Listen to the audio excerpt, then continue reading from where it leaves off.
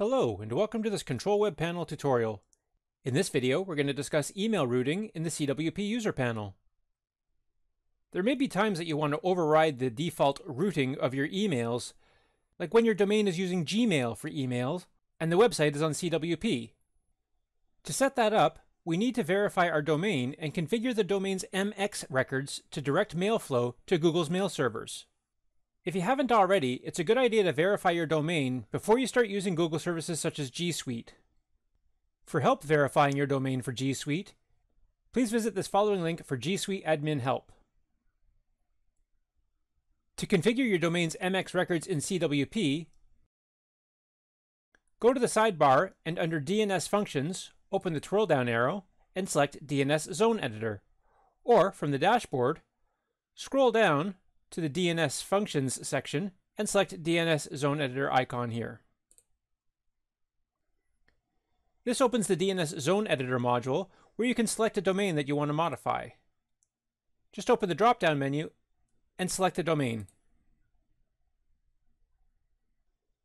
This opens the table of user-defined records, and what we're looking for is the MX record. If you have many records here, you may have to expand your table to show more entries, or a quick way is just in the search field to type MX. And that will find all references to MX in the defined records. Here's our MX record here. So to switch over to Google, we're going to delete this. So under the Actions column, press Delete. And then confirm the deletion, yes. And that removes our MX record. Now we can start adding new MX records. So up above, we will click on Add Type Record. And we will select MX Mail Server. And here we'll give our record a name, and we'll just call that @ Next we have to specify the mail server host name, and we actually have 5 of these that we're going to set up. So the first one is aspmx.l.google.com.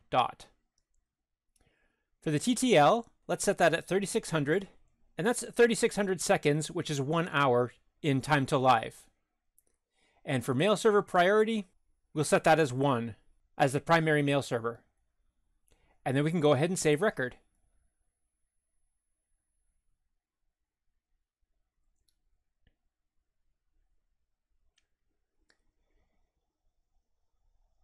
And if we look in the table below, we'll see our new MX record has been added here.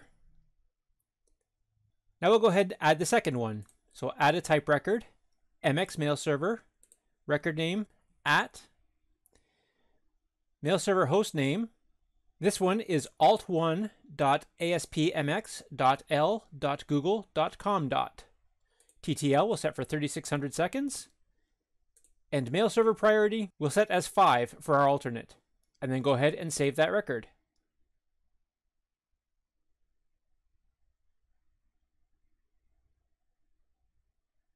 And now in the table of defined records, we have 2 MX records showing.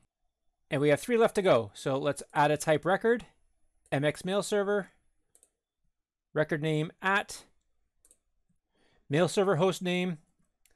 This was going to be alt2.aspmx.l.google.com. Time to live 3600 seconds.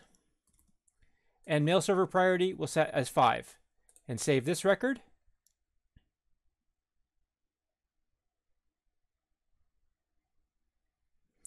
Add another, MX mail server, record name @.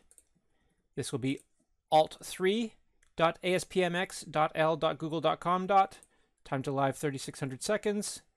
Mail server priority. Let's set this one for 10 and save record.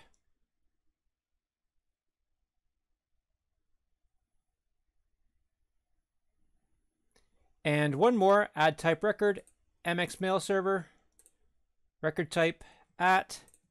This will be alt4.aspmx.l.google.com. TTL 3600. Mail server priority 10.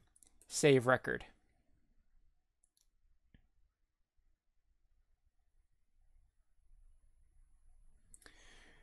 Great. Now let's search our defined records for MX records. And in the filtered table below, we'll see 1, 2, 3, 4, 5 MX records.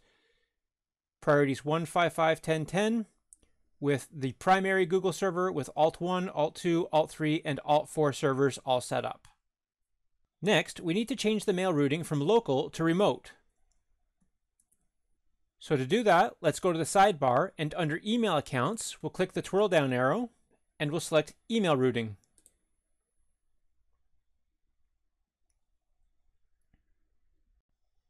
And if you get there and you find out that there's no emails set up, then you may have to go back to the Email Accounts and add an email account.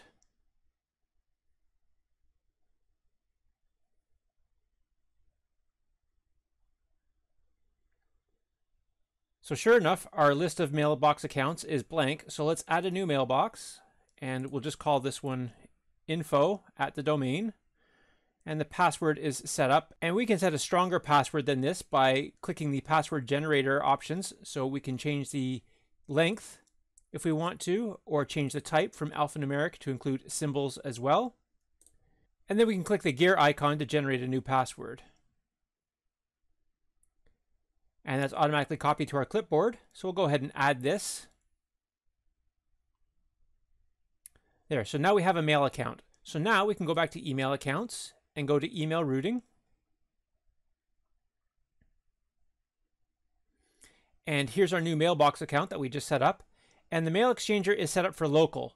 So all we have to do is select from the drop-down box, change from local to remote, and then go ahead and change that exchanger. And the update is successful.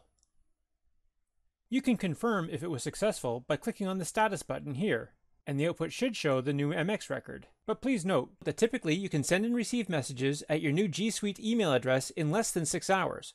However, it may take 48 hours to 72 hours before you can receive an email at your new address. The time for MX records to take effect depends on your domain host. CWP has no control over this. In the meantime, you can get your email messages at your old email client. And that's how easy it is to set up email routing on the CWP user panel. For more information, please consult the CWP wiki at the following link. I hope you found this tutorial useful. Thanks very much for watching.